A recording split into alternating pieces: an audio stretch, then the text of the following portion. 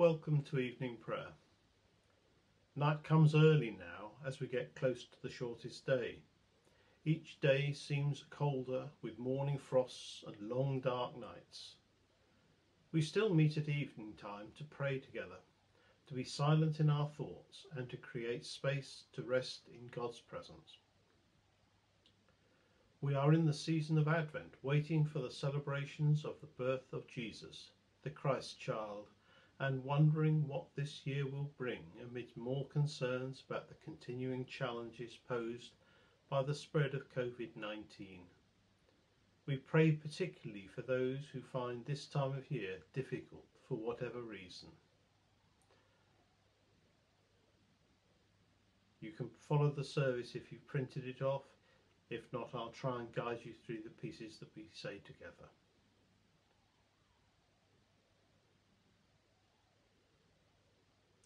Our opening words, and after each phrase we say together, as we draw near to you. As night draws the day to a close, Father God, draw near to us, we pray, as we draw near to you. We seek your grace and kindness, Father God, as we draw near to you. We look to Christ for truth and wisdom as we draw near to you. We seek the Spirit's transformation as we draw near to you. O God our Father, draw near to us this night and hear our prayers. Amen. Blessed are you, Lord God, King of the universe. Your word brings on the dusk of the evening. Your wisdom creates both night and day. You determine the cycle of time. You arrange the succession of the seasons and establish the stars in their heavenly courses. The Lord of hosts is your name. Living and eternal God, rule over us always. Blessed be the Lord, whose word makes evening fall. Amen.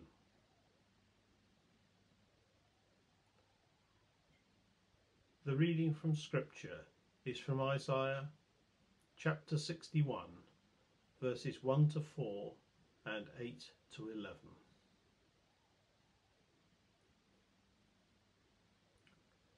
The Spirit of the Sovereign Lord is on me, because the Lord has anointed me to preach good news to the poor. He has sent me to bind up the broken-hearted, to proclaim freedom for the captives and release from darkness for the prisoners, to proclaim the year of the Lord's favour and the day of vengeance of our God, to comfort all who mourn and provide for those who grieve in Zion, to bestow on them a crown of beauty instead of ashes, the oil of gladness instead of mourning, and a garment of praise instead of a spirit of despair. They will be called oaks of righteousness, a planting of the Lord's for the display of his splendour. They will rebuild the ancient ruins and restore the places long devastated. They will renew the ruined cities that have been devastated for generations. For I, the Lord, love justice. I hate robbery and iniquity. In my faithfulness I will reward them and make an everlasting covenant with them. Their descendants will be known among the nations, and their offspring among the peoples. All who see them will acknowledge that they are a people the Lord has blessed. I delight greatly in the Lord. My soul rejoices in my God, for he has clothed me with garments of salvation and arrayed me in a robe of righteousness, as a bridegroom adorns his head like a priest, and as a bride adorns herself with her jewels. For as the soil makes a young plant come up and a garden causes seeds to grow, so the sovereign Lord will make righteousness and praise spring up before all nations.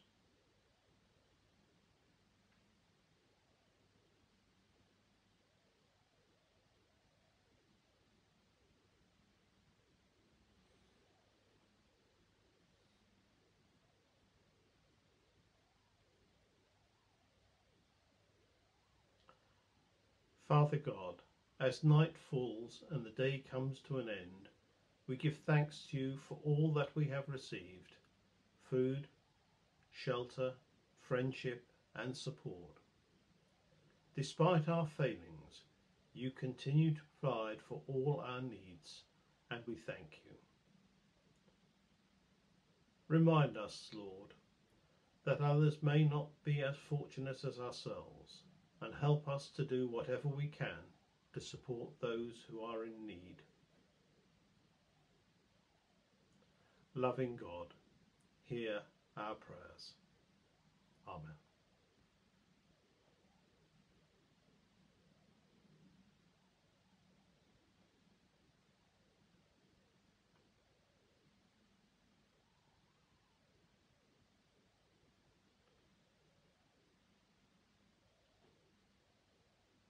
The meditation, titled Anticipation. The anticipation of Christmas, a highlight for many in the winter months, as the shop windows shine brightly on the displays, carols blast out from unseen speakers indoors and outdoors, lights are ceremoniously switched on. Do we really start earlier each year? The retailers now add other encouragements: Black Friday, Halloween, along the journey from the summer holidays to New Year. But the call to prepare for Christmas seems to go on for a very long time. Was it always like this? Surely when our loving Saviour was born, few people were expecting anything amazing to happen. Mary would have some anticipation, maybe even a longing to get to the end of her pregnancy, possibly even some fears about what would happen when her child did arrive. The wise men were looking for something that fitted in with the predictions they had read in the ancient world equivalent of Whitaker's Almanac. The shepherds were surprised, certainly. The rest of the world did not know anything of the events in Bethlehem. What would that momentous time have looked like if it happened right now? Would the shepherds have taken selfies and posted them on social media accounts? Would the wise men have arranged to bring along their press photographers? Would the whole world have known about the birth of the baby Jesus by the next day? What might have taken over the news by the following day, week, month? Would the whole mystery of our Saviour's birth have been another news fragment in a hectic world? Somehow I want to step back from the wave of anticipation, the commercialised, popular run-up to the festive season, and simply look forward to celebrating our wonderful gift from God, the light to the world. Peaceful reflection in a world of busyness. A story that should be retold with its message of hope even to our broken world. The cards, the decorations, the gifts to family and friends, all contributing to a joyful celebration of the most wondrous and remarkable gift to us.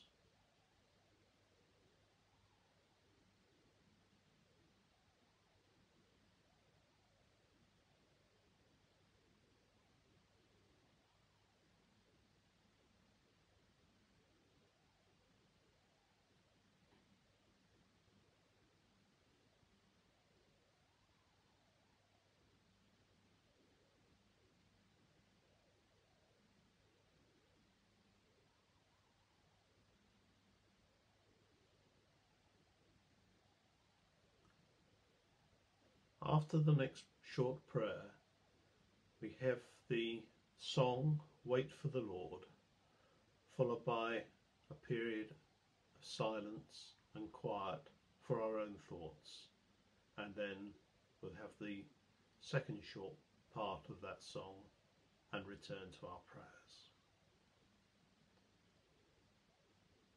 Lord of all life, you created the universe and gave us this beautiful earth to discover and to cherish.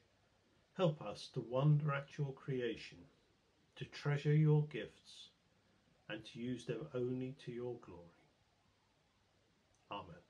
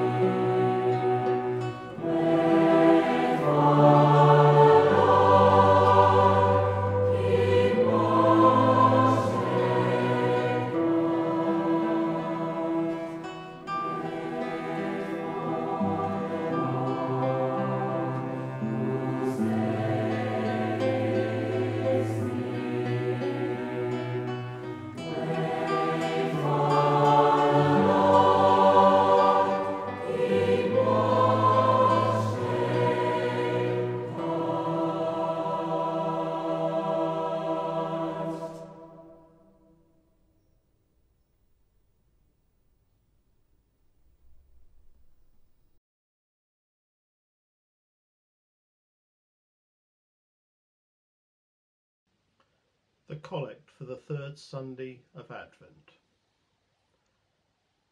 O Lord Jesus Christ, who at thy first coming didst send thy messenger to prepare the way for thee, grant that the ministers and stewards of thy mysteries may likewise so prepare and make ready the way by turning the hearts of the disobedient to the wisdom of the just, that at thy second coming to judge the world we may be found an acceptable people in thy sight, who livest and reignest with the Father and the Holy Spirit, one God, now and forever.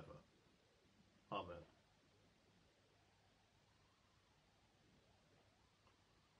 In our prayers for others, we have a short period of silence between each topic for our own thoughts and prayers.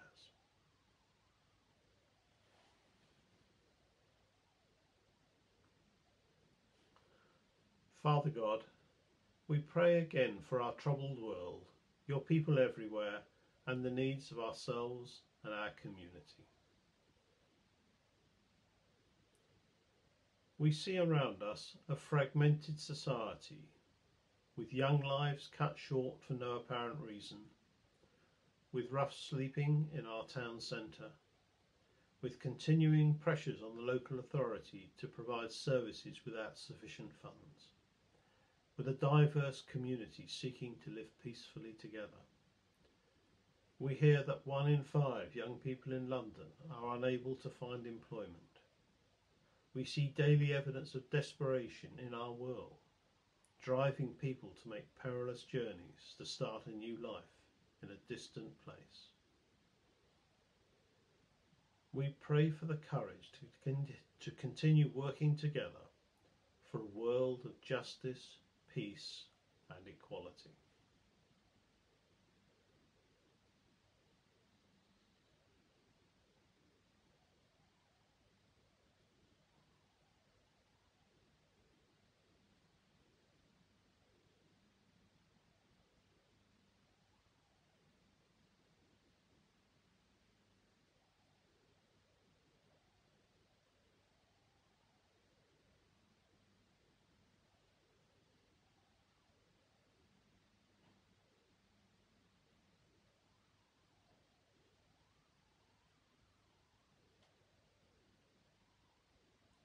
Gracious God of hope, hear our prayer.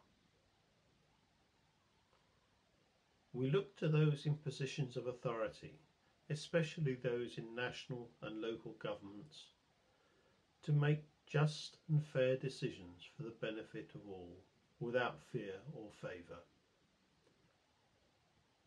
We still live with the uncertainties that have enveloped for nearly 2 years.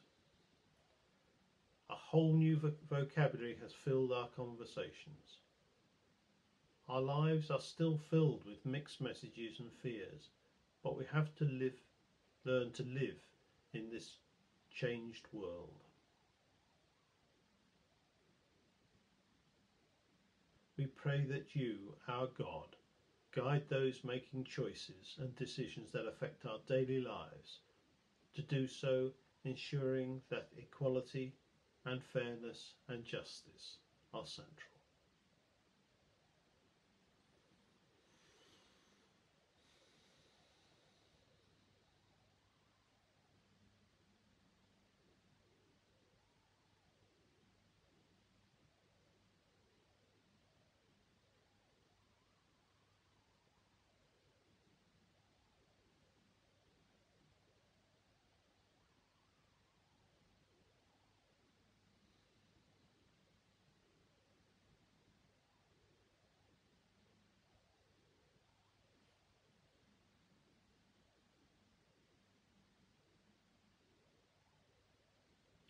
Gracious God of hope, hear our prayer.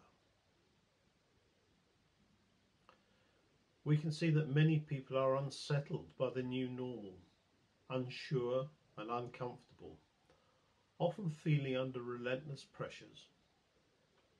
The continual change in our lives is often unsettling. We have all been hoping that the old routines would be re-established long ago, Our leaders often encourage us to get back to normal. We know that the loss of personal contact with friends and work colleagues and family is causing distress. In our cosy, stable world, we fear the future. We pray that you will provide comfort for those who are struggling. Guide us to provide succour and support wherever it is needed, and help us to provide some stability where it has been lost.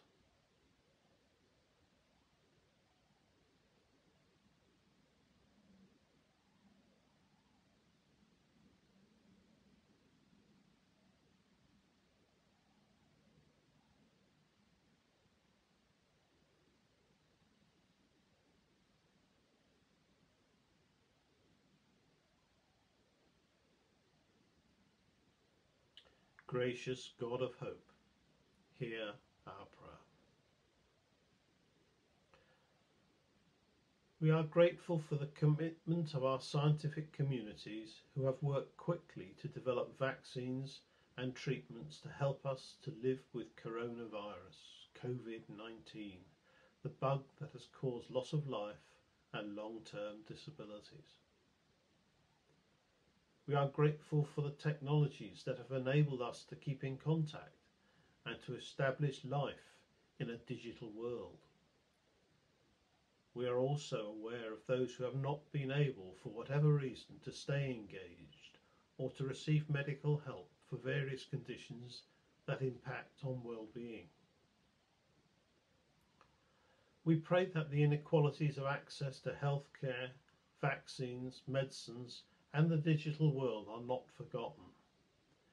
We hope that we will be able to live more open lives and to regenerate the spirit of communities, and particularly our own church community, through social contact. Please guide those who facilitate this gradual opening up as they balance the benefits against the need for safety, and help them to reduce the fear amongst people who have spent so long in isolation.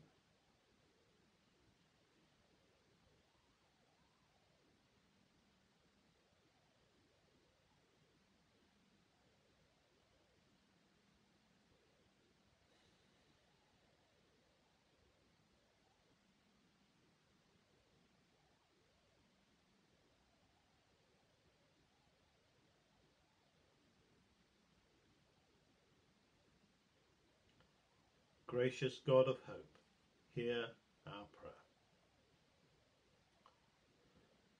We ask that you comfort those who are ill, comfort and succour them, and those who care for them. We ask that you, O God, comfort those who are finding life difficult for any reason. We particularly pray for those who are living on their own and living with isolation, loneliness and boredom.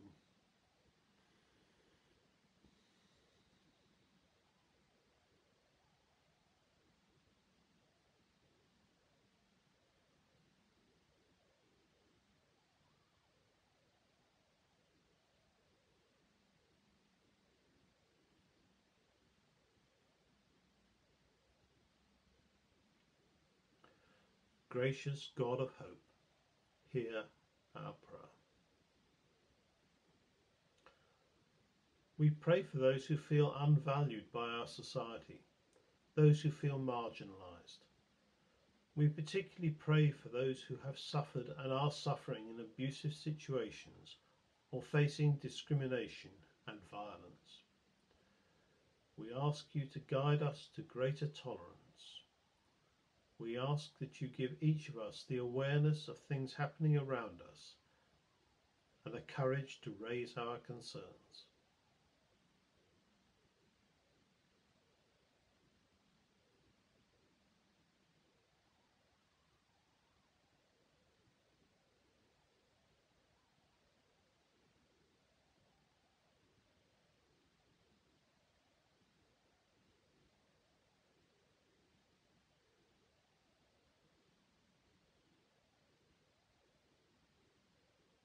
Gracious God of hope, hear our prayer.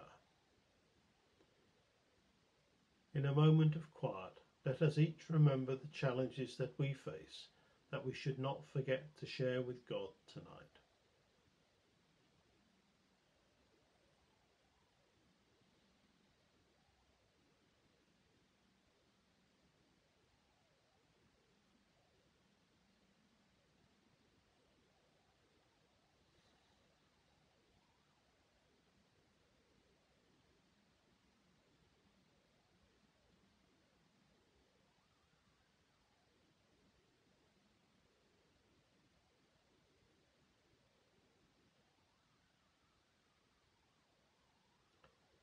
Gracious God of hope, hear our prayer. Lord, we believe that you hear our prayer and will be faithful to your promise to answer us. Amen.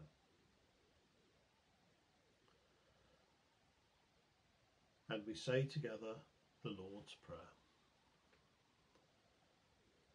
Our Father in heaven, hallowed be your name. Your kingdom come, your will be done, on earth as in heaven. Give us today our daily bread.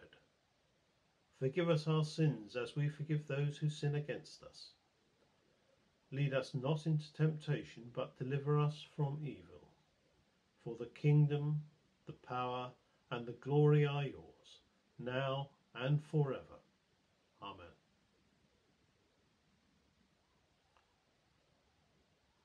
And our closing prayers. In peace we will lie down and sleep. For you alone, Lord, make us dwell in safety. Abide with us, Lord Jesus, for the night is at hand and the day is past.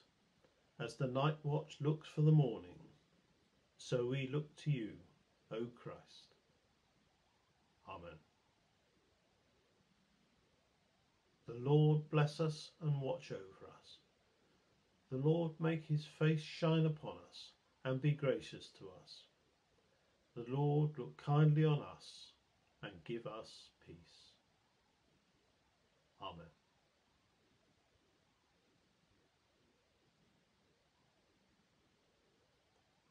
Thank you for joining us at evening prayer this evening. May God be with us and those we love. Amen.